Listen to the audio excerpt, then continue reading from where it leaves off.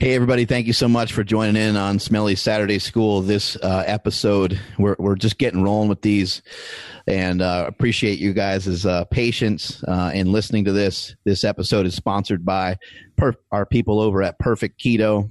If you want to make sure that you're getting the best keto products in the world, you're going to want to check out perfectketo.com.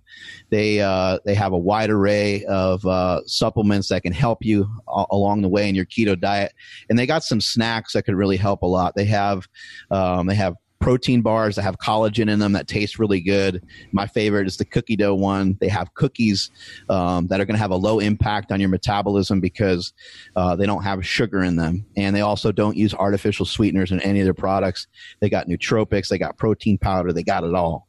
And then also we're sponsored by Piedmontese. Give a shout out to the people over at Piedmontese. We really appreciate their support as well. It's the best meat that you're going to buy. It's tender. It's juicy. It's lean. It's leaner than any other steaks, any other meat that you're going to get. They even have ground beef that's like 96 or 94%. And even that stuff's not dry. I don't know how they figured it out. It's the type of cattle that they have. The cows are super jacked. They look like bodybuilders. And we really appreciate their support. But we're excited to bring this to you guys. The website for Piedmontese is Piedmontese.com. That's Piedmontese.com. At checkout, enter promo code Power Project for 25% off your order. And if your order is $99 or more, and also for Perfect Keto, it's just perfectketo.com/power25. Same promo code Power Project for 25% off your order of any order of $29 or more. We got all that stuff out of the way, and it's time to get rolling here on Smelly Saturday School. We're working on naming it, and you guys can actually probably help us if you want to, maybe vibe with something along the lines of the People's Coach, or Andrew came up with the idea of Saturday School. I'm digging that, but it's a new format that we're trying out, and I'm basically going to answer a question. We're going to go 5 to 7 minutes or so, and just kind of give you like something a little different. So here we go. Andrew's going to kick it off with the first question here. Yeah, buddy. I know times are a little bit different right now with the shelter in place, the lockdown, gyms being shut down and stuff. But the unpopular truth is people have kind of always been struggling. They've always been in a rut, right? You hear about it all the time. I'm guilty of saying that as well. So regardless of everyone's current situation, Mark, how does somebody get out of a rut when it comes to their fitness? Man, life is a battle. You have a lot of ups and downs, and it can be very difficult to turn your life into being mechanical. It can be very difficult to turn your life into being factual, but I have found it to be super helpful. And let me explain what I've found to be helpful exactly. So first of all, there's no job that's too great when it's broken down into smaller parts. I believe Henry Ford is famous for saying something along those lines, or maybe it was Harrison Ford, and maybe it was in The Fugitive. I don't remember, but anyway, somebody said that quote, and I always really liked it a lot because we could sit here and we could think about the Power Project and man, like we got a lot of work to do and stuff, but then I can I can break it down into facts, and I can say, I got my boy Andrew. He's handling all the audio. He's handling all the visual. He handles all the tech stuff, and that's not really a major concern of mine. So I don't really need to worry myself with that. I'm a big fan of not really worrying about anything, but here's how you get yourself to this point, and then here's how it frees up time to not get into a rut. So I will get to my point. And then I also know, we're going to do a podcast, and we're going to have some really smart people on here. We're going to have people that are going to talk over my head, and that can be intimidating. But again, I know I got my boy Andrew here. I know I got Nsima here. I have people that have different perspectives. I have people that have different life experiences. And so if I'm kind of stuck, I know that I have other people to rely on. So you can bring down your levels of anxiety. You can really actually, they talk about like flattening the curve. You could smash the ever-living crap out of your anxiety by bringing in facts. Sometimes the facts can be scary because sometimes, sometimes you could be really dealing with something that is really brutal. But just a little bit on anxiety. Anxiety is fear of something that hasn't happened. So you kind of think about that. Anxiety is fear over something that hasn't happened. Fear is something that is learned. Being scared of stuff is something that is learned. We do have in our DNA, we do have the ability to notice danger and notice when things are dangerous. And that's kind of a different thing. Like the tiger over there, that tiger's dangerous. I'm not going near that tiger. But normally our fears in today's society are, I would say, 95% psychological. And most of the struggle of today's world is psychological. Every once in a while, you could have something that's physiological. So you get a diagnosis and you have cancer, right? Now, who deals really, really poorly with cancer? Most of the time, it's the family members that struggle with it. And sometimes it's the person, right? Obviously, the person's going to struggle with it as well. But normally, the people that are impacted the worst or that are hurt the worst, they're like, man, why'd that have to happen to him? Normally, the cancer patient isn't thinking, why did this have to happen to me? Now, they do get into that situation for periods of time. They kind of come in and out of that because they get really sick. It's a brutal, the therapy for it is brutal. They throw up a lot. I've been around a lot of people who have had it before, and it is just a nightmare. But I would say that it's, even though the other people aren't going through it, the family members probably think about it in the worst way. But again, if we're trying to apply facts to stuff, then we would have to say, okay, well, if I got cancer, what kind of cancer is it? Okay, it's this kind of cancer. Okay, well, there's X amount of treatments for it. My good friend, Jason Kalipa, his daughter went through leukemia, and they got really sad. They were super upset. They cried a lot. They cried a lot in the hospital. The wife said, Ashley, she came to Jason and she came to the rest of the family and said, nope, we're not crying. And everybody's like, what? How do we not cry? Our 8-year-old daughter, maybe 7-year-old daughter, Ava, has leukemia. How are we not going to cry? And what she said was, we're not crying right here. Once you walk through the doors of this hospital, we are not crying. Somebody needs to cry. You go and you cry by yourself somewhere else. But she was talking about banding together. She was talking about being strong.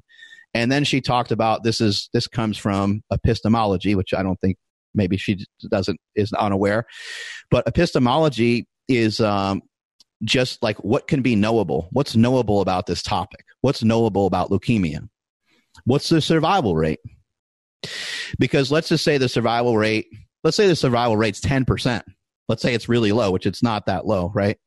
But let's just say it's 10%. Well, you can say, I'm going to be part of that 10%. And I want to figure out, what are the facts? What's the information? How do we learn a lot about this? Who's an expert? Where's a book I can read? Point me to it. Point me to somebody who's read all these books. Where are the best doctors? Where are the best people that know about this? Somebody somewhere knows about this.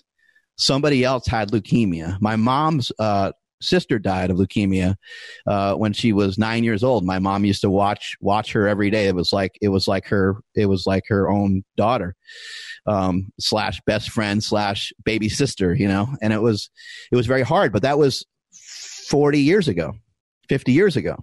Times have changed. We have new technology. We have new treatments. We have hope. And so when you start to think about, I realize this is like a lot of different things I'm talking about all at one time, right? But for those of you that are stuck in a rut, start to think about what's knowable about the situation that I'm in. Who else gets into a rut? Well, professional basketball players get into a rut. Professional baseball players can only hit the ball 30% of the time, and those are some of the best guys. Those are the guys that go to the All-Star game. If you bat, 300 or 350 or something for your career, then you're a monster.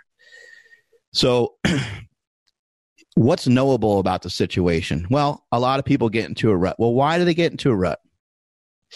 There's a great quote that I love, and it says, he who stops is overwhelmed, distanced, and crushed, right? So you should never be overwhelmed. There's no reason to be overwhelmed because now you can be overwhelmed for like a moment. That's okay. Like, we're all human. You're going to slip up. We're going to get behind, and you might feel that, oh my God, I'm overwhelmed. Okay. But if you're prepared, you should never really be overwhelmed. I know we all have that friend where everything's like on point, and you always look at them and you're like, how is this possible? How does this guy do this? Well, it's not because he's better than you at anything. It's just that he's prepared. He learned somewhere along the way the importance of being prepared. And you've heard people say this before. If you're not prepared, you're preparing to fail, right? So you always want to try to figure out, how can I be a step ahead? You do not need to be smart to be a step ahead. You don't need to be fast to be a step ahead. You don't need to be quick. You don't need to be strong.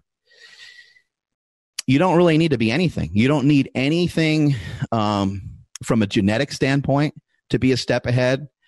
You just need to anticipate what is going to be necessary for the next thing that you're getting into. So you just need to be prepared. It's about preparedness.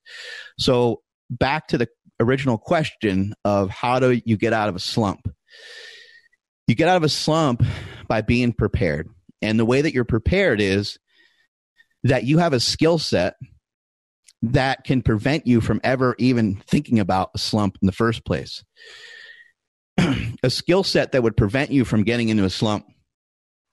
Let's say that you are a triathlete, but you also have learned how to lift.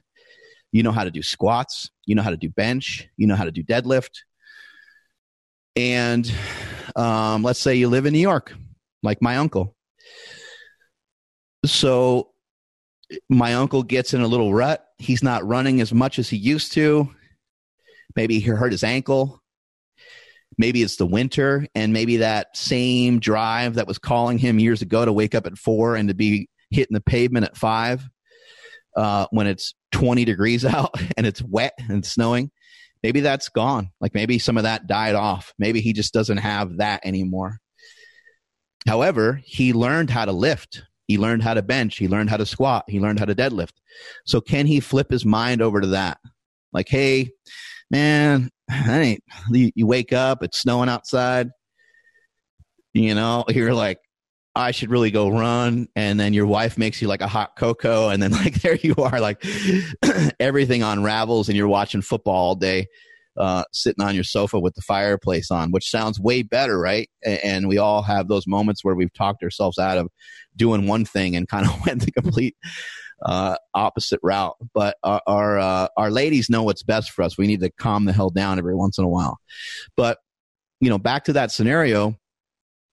Well, if my uncle hadn't learned how to lift, he wouldn't be able to flip to something different. So for me, in times of quarantine, luckily, you know, I was looking on my phone the other day, like some stuff popped up from my iCloud. I have kind of figured out the iCloud, by the way, which is a whole nother podcast for a whole nother day, because no one's ever figured it out in the history of the world, I don't think. But I saw some like older videos and stuff, and it was like July of, I think 2018, which isn't that long ago, but I was running on the treadmill, and it says, you know, it's like one of those kind of Gary V looking IG clips, and it says, you know, Mark Bell, like in this black print on a white background, says Mark Bell running ? And it's me running to the half natty anthem that we have, that music that you guys always hear playing in the background. Had I not started doing that 2 years ago, I would not be prepared for what's going on today. When the quarantine hit, we decided to shut down Super Training Gym for everybody. And I thought it would be a dick move if I was in there training while everybody else was kind of feeling not so great and not being able to have access to gyms. And, you know, I thought mainly about my own crew and mainly about my own staff and my team at Super Training Gym. And I just thought, you know, that kind of seems like a dick move. We're a team. We do stuff as a team. We do stuff together. And I'm not going to go in there and flaunt that I'm in there training every day and talk about my training split and so on, So I decided to come up here to Bodega Bay and enjoy the beach and enjoy the weather up here. But there's a lot of hills and there's just a lot of exercise to get in. So I'm like, well, at the very least, I'll walk. But because I've been prepared and because I've been messing with this for a while, I started to run. I started to run some stairs. I started to do some of this with a 40-pound weight vest.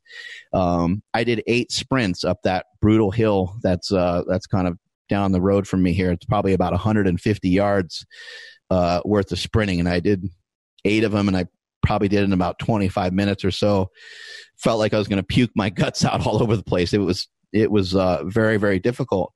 But I shifted gears, and I don't even care. I don't care. I don't care about when we're opening back up. I do love to lift, so as the second that we open up the doors to super training, I'll be super pumped to get in there and do all those things. But the best way to get out of a slump is, number 1, to be prepared. Number 2 is to not try to make things so difficult all the time. So let's say that you're not prepared. Let's say that you don't have a secondary skill set. I've learned a lot of this from seeing good friends, again, like someone like Jason Khalipa, who knows how to do all these different CrossFit movements. And it's like, well, if you know how to do a burpee or you know how to do like a thruster, like what kind of weight do you need for a thruster to have a good workout? It's like go back and forth between doing push-ups and thrusters or burpees and curls. I mean, like with curls with a band or something, right? Like you can have these murderous workouts, but you wouldn't be able to do that unless you had a skill set. Have you really messed around or practiced like a box jump before? Have you done mountain climbers before? Do you have knowledge? Again, what's knowable? Do you have knowledge? Maybe for, let's say, like our parents' generation, or maybe for our aunts or uncles' generation, they don't have that knowledge. So what do they do in time of quarantine when they can't get to the gym and use their elliptical? They do nothing because they don't. If they have something at their house, maybe they decided to audible and do something there. But you see how attached everyone gets to stuff. So the second thing that's super important, and they're not even really necessarily in order, but the second thing that's important to avoid a slump, again, is to really try to push off the ability to even get into one. And kind of like a cheat meal, you just don't ever really, I think that a cheat meal, I think it's a fun term to use, so I still utilize it, but I think that a cheat meal is part of your diet. I think that being in a slump is part of life. And there's really no reason to like draw attention to it. So you could potentially be thinking about, I'm in a slump from lifting. Or you can think about it, you know what? I'm really kicking a lot of ass on these walks, because you could have taken a little break, rather than a slump. Maybe think about it as a little bit of a break. You want to be honest with yourself too. Like, are you being a wimp? Are you being kind of a puss about it?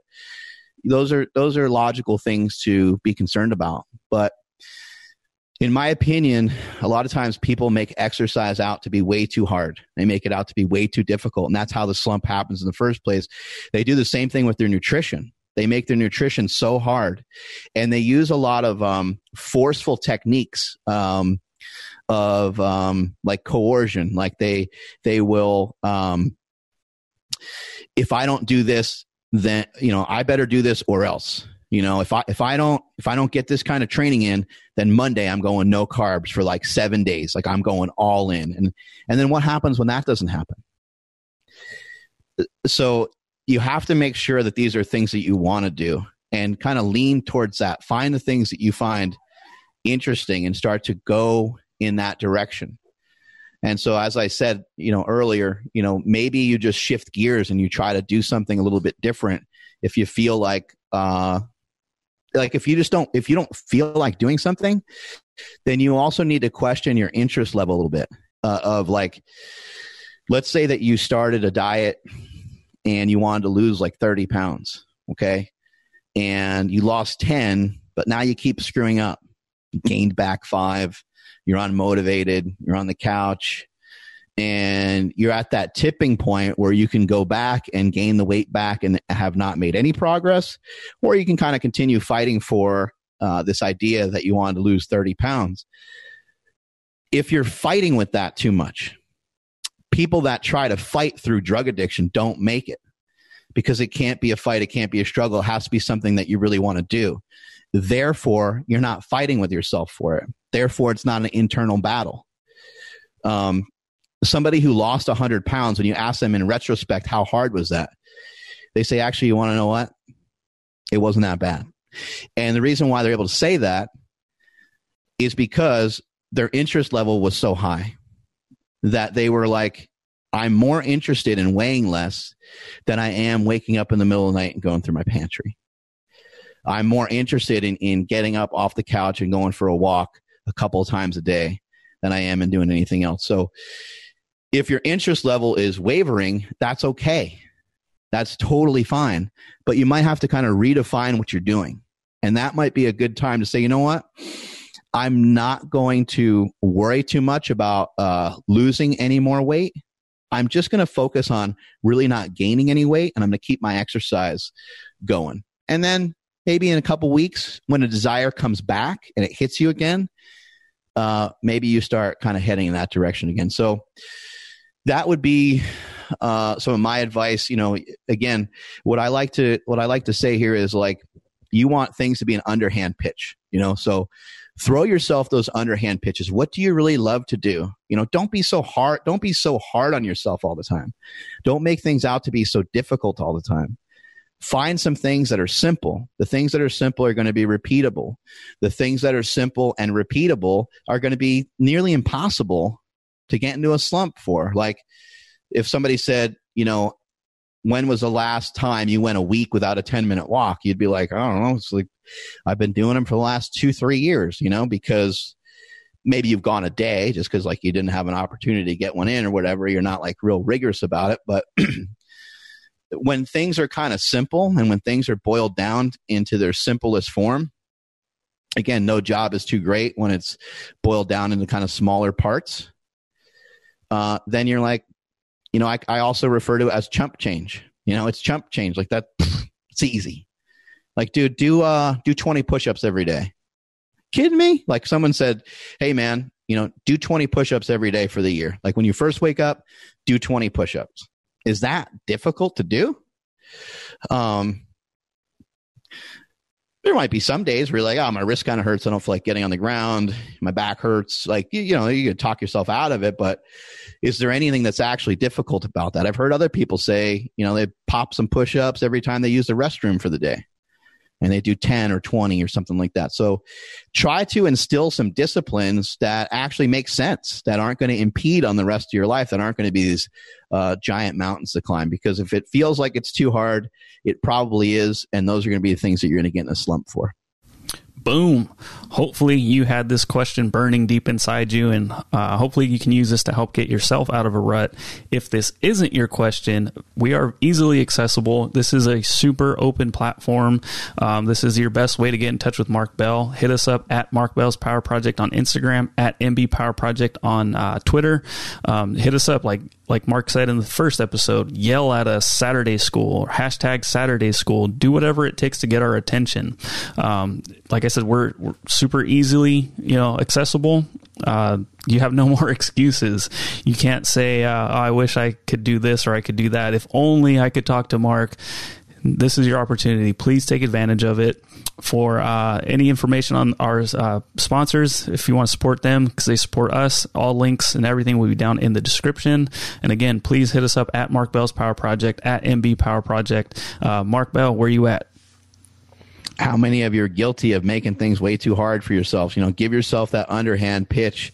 You know, like, think about the way that you would pitch to your 6-year-old son, the way you would pitch him a ball. Underhand pitch, you show him the ball, you hold the ball up, and you say, like, hey, see the ball? Keep your eye on the ball. Keep your elbow up high. Okay, here it comes. And you throw them an underhand pitch, and you get some air under it so the ball stays up in the air for a while so they can smash the hell out of it. So do the same thing for yourself. You know, serve yourself up those underhand pitches and knock them out of the freaking park with keeping things super simple. I'm at Mark Smelly Bell, Instagram, Twitter, YouTube. Strength is never a weakness. Weakness is never a strength. Catch you all later.